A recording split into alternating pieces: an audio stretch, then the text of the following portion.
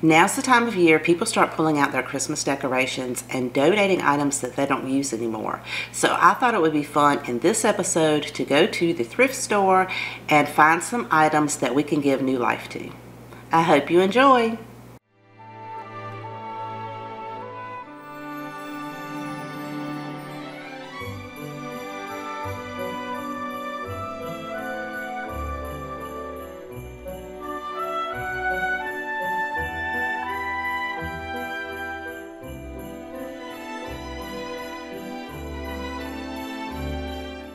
This Goodwill is about an hour away from my house, but it was well worth the drive because they had plenty of Christmas items out. And the first one that caught my eye was this gorgeous metal Christmas tree.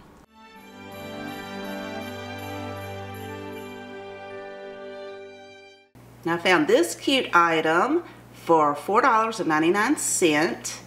It has the little votive candle holder in there, or you could put a tapered candle in there. But I'm going to disassemble it, take everything apart, and give it a good cleaning. And we're going to do something with this. I'm not quite sure yet. This is like a ring holder that has like apples and stuff on it, but we're going to do something cute. The first thing I need to do is make sure I can get all of these pieces apart. This is actually like a candle ring, so I was able to pull that and the bottom off and take that glass votive candle holder out. And of course I'm not going to reuse that candle. I'll probably use a battery operated one. Now everything needs a really good cleaning, and the best way to clean anything to make sure you get any grime off of it is to use 1 part vinegar to 2 parts water. So I just put a cup of vinegar and 2 cups of water, and then I will put my washcloth in there and wring it out real good. Then I can go over this entire piece and make sure there's nothing sticky on there that's going to prevent any of my paint from sticking to it. I'm going to clean this thoroughly inside and out and dry it down. And this is also works really well for the glass candle holder.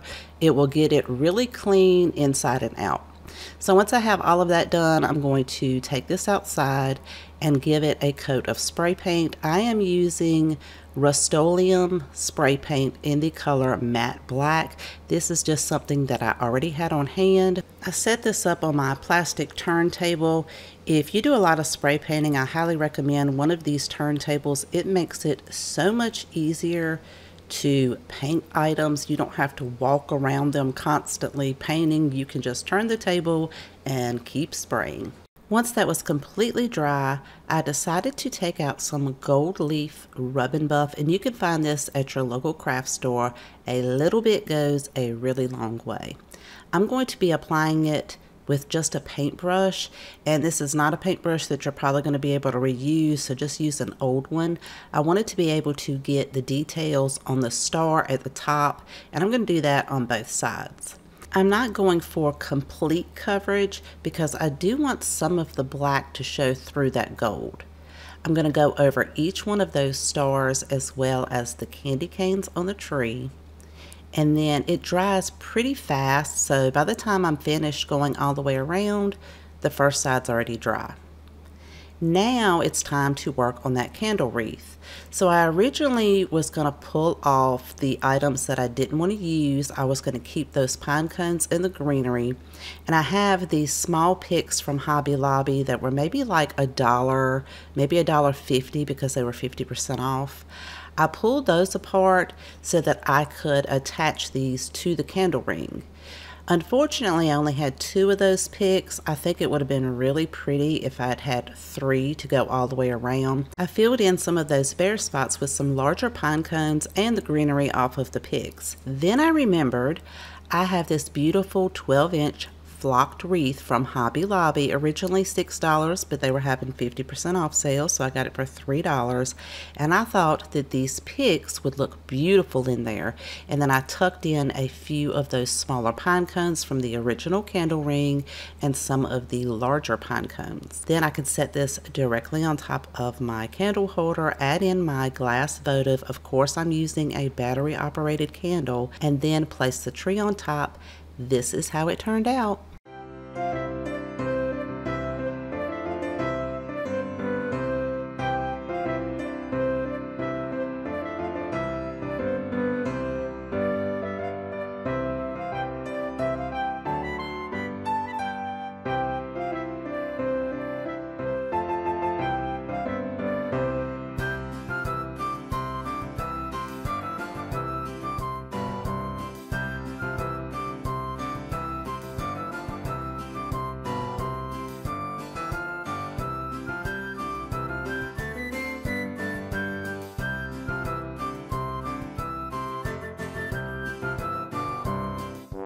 So I found this beautiful candle holder. It has like a tray to it.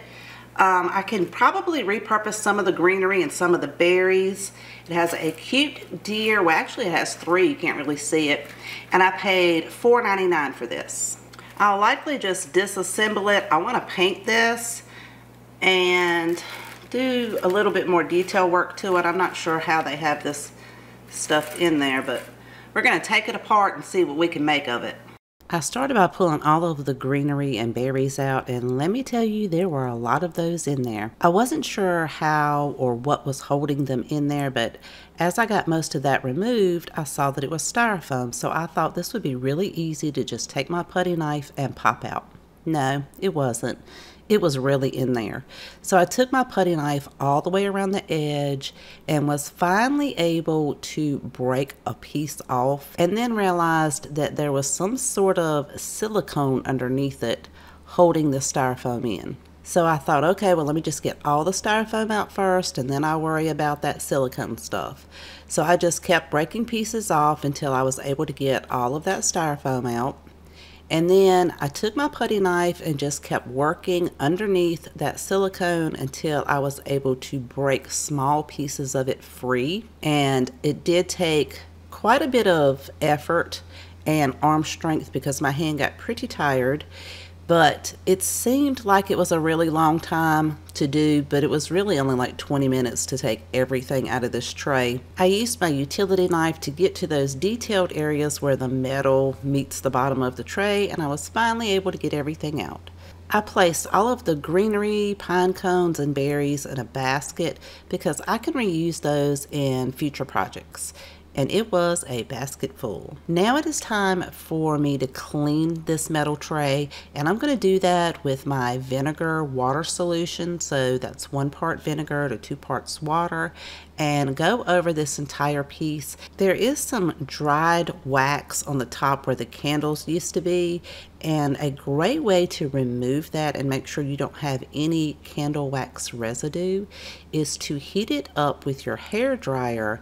And once it starts melting, take your vinegar water solution cloth and wipe that off. This is going to clean it off really well so that you'll be able to paint it.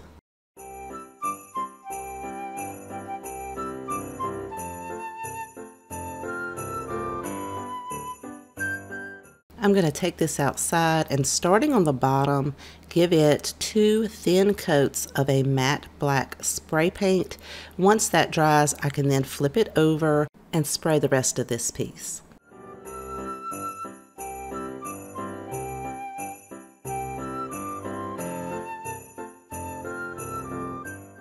I allowed mine to dry overnight, and now I'm going to take some gold leaf rub and buff and a paintbrush and start by applying this around the rim where the pillar candles will sit.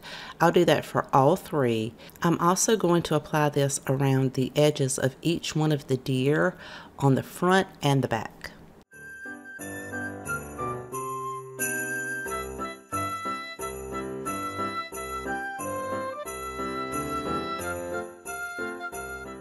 This is how it's looking so far, and that gold rub and buff really made those deer pop out. So I did the exact same thing on both sides. Now I'm going to take that paintbrush and go around the inside rim of the tray.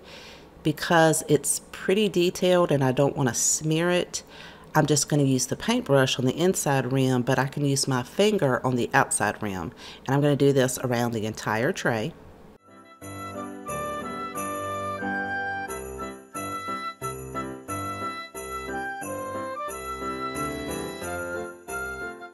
The gold rub and buff dries very fast. Now it's time to decorate the tray. I'm going to use some of these greenery picks. These came from Temu in a large package, but you can also find these at Dollar Tree. They just tend to have a little bit more glitter on them. I'm going to place 1 in each corner, and I have a few more left over that I can use for fillers. This is a pick that I found at Hobby Lobby. It's nice and full, and it was 50% off, so it was only $2.50. And I have 2 of those, so I'm going to place 1 on each side and kind of intertwine them around the metal in the middle of the tray. I also have two picks that I believe came from Walmart for $1 each. They match very well with the theme that I'm going for. I'm going to use those to kind of fill in any bare spots, and also use the rest of those greenery picks to, again, fill in any areas that I see need some more greenery. Then I'm going to use these frosted pine cone ornaments from Dollar General. You can get 8 for $1. You can just very easily pull the twine off the back. And I'm going to tuck these all around the tray, filling in any kind of openings or gaps that I see. And I did open a second box and used a few of those. So in total, with the greenery and the pine cones, it was maybe $10 worth of items in there. Now I'm going to use my battery operated remote controlled pillar candles to set on top, and this is how it turned out.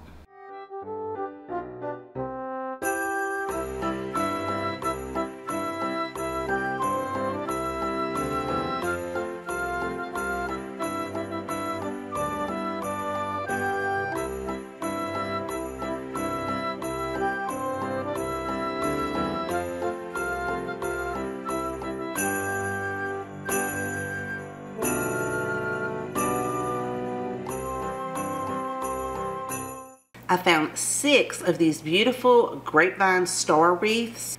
Now these were $1.99 a piece. You can tell they've got a little bit of age on them, and I kind of want to do something and create this to hang under the outdoor lights on the end of my garage. So I'm going to probably head over to Hobby Lobby and see if I can find some items to embellish this with and just give it an overall new look. They have some really cute pieces on here, so I will be saving the greenery and the berries, but I want a little bit darker of a red rather than that bright red. So I'm going to pull all of the embellishments off of each of these stars, and it did have some hot glue left on there, so I'm likely just going to flip these over and use the back side. This is how I want to lay them out. I kind of want them to be hanging in a set of 3. So I'm going to be using these gorgeous like brass gold bells. This is a pick that I found at Hobby Lobby. It was on sale for $2.50. It had 4 bells with it, so I did have to pick up 2 picks to be able to have 6 bells. They come off really easily, and I'm going to be using some of this gold rope from Hobby Lobby, and it matches perfectly with these bells. I want them to dangle in the center of each of the stars, so I'm just going to double knot that right at the top of the bell.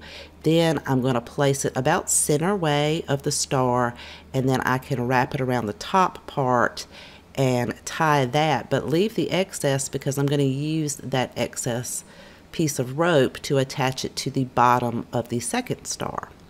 And I want to have about 2 inches between each of the stars.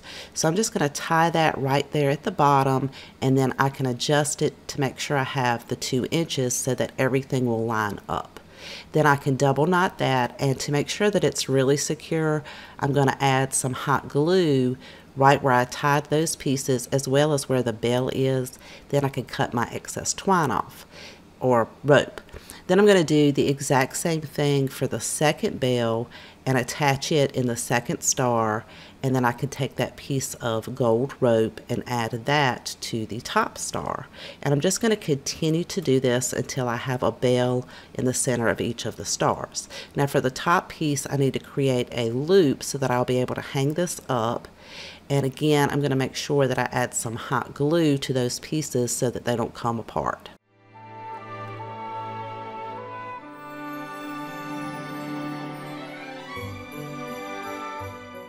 I'm going to be using this greenery pick from Walmart for 98 cents. I'm going to pull 3 pieces of that off, as well as this deep burgundy colored berry pick from Hobby Lobby, which was on sale for $1.50. I'm going to be placing the greenery from one corner of the star down towards the bottom. I'm going to do that using some hot glue. Then I can place my berry pick on top of that. And then I also have some table scatter that I bought from Hobby Lobby last year. It has some frosted greenery pieces, pine cones, and styrofoam balls in it. I thought it would be really pretty to take 3 of those frosted greenery pieces and hot glue those at the very top to add a little pop of white, but also kind of cover up those stems.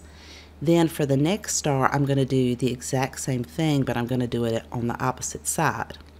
Once I have that done, I'll do the 3rd star, and I'm going to do it on the same side that I did the bottom star.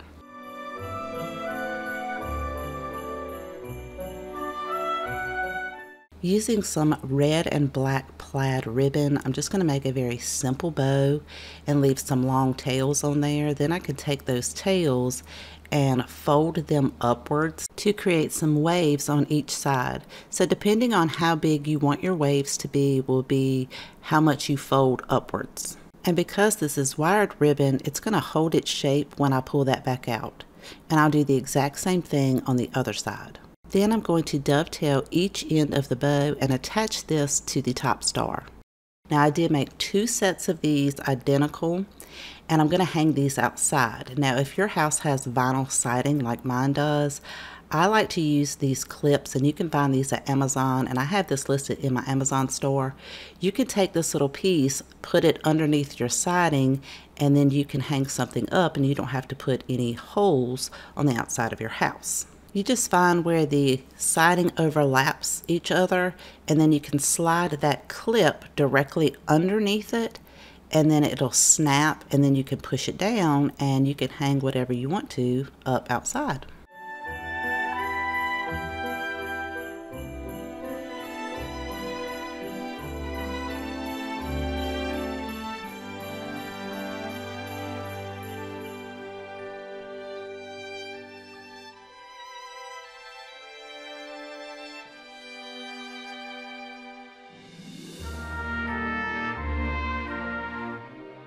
I hope you enjoyed today's projects, and if you have a favorite, let me know in the comments section down below, because I always love to know which one is your favorite.